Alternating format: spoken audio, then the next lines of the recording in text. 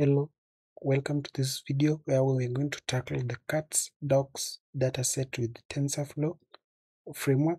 And in this particular video, I'm going to deal with all the 7 steps that we have actually outlined here.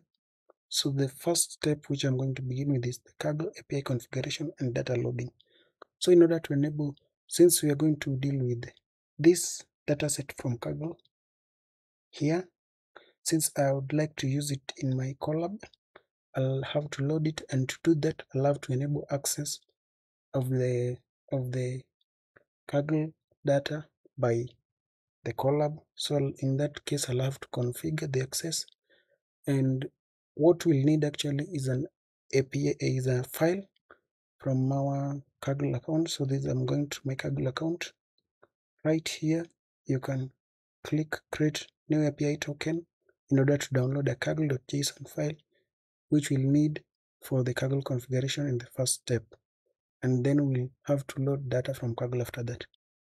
So first thing, we are going to use this Linux series of commands to initiate this. First helps us to load the Kaggle.json file from the local computer to the Google Colab, and then this series of commands enabling the configuration of the Kaggle API. So running it, I choose the Kaggle.json command from my local computer,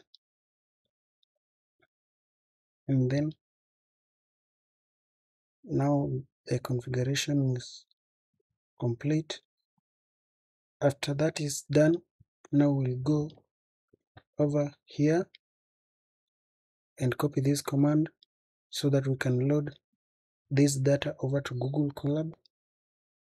So yeah, I run it, and then we see over here that the data is downloaded as zip. As you can see here, yes, it's downloaded as zip. So we need to actually unzip it. So yeah, I have to unzip it, both the test and train. So it will be the files will be unzipped to folders containing the images that we'll be using of the cats and dogs. So after unzipping, we'll have to delete the files, since we need to actually preserve memory. So if you want to actually unzip it to a certain folder, maybe train folder or maybe train cats dogs, you just do that one. The same actually goes for the test, so you'll have to do that one. But right now I want the unzipped folder to be the same as the name of the file. So yeah, now it's unzipping. So as it unzips, let me write a code that will help us to know the number of train and test images of both cats and dogs. So for the train images that we have,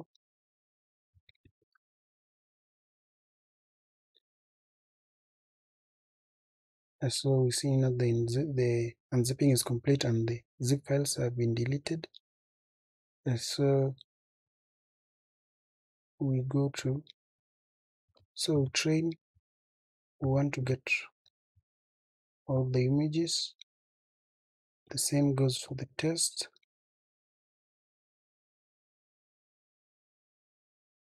So I want to actually get all the images, and then we want to get the train and test images numbers. Yeah, so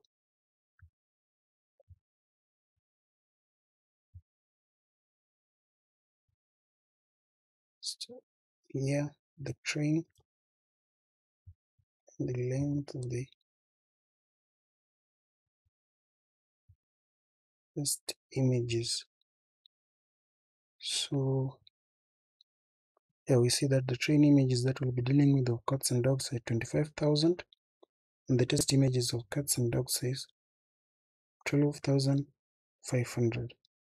So we are through with the first step. So now we'll be going ahead to the second step, which is the libraries import and setting seed. So this first step, we'll use the first step. The first step is actually the same for both TensorFlow and PyTorch. Since we are going to deal with this, we are going to build a model for both TensorFlow and PyTorch. So the first step is actually same for both TensorFlow and PyTorch. So from the second step is where now we get a difference of the frameworks TensorFlow and PyTorch.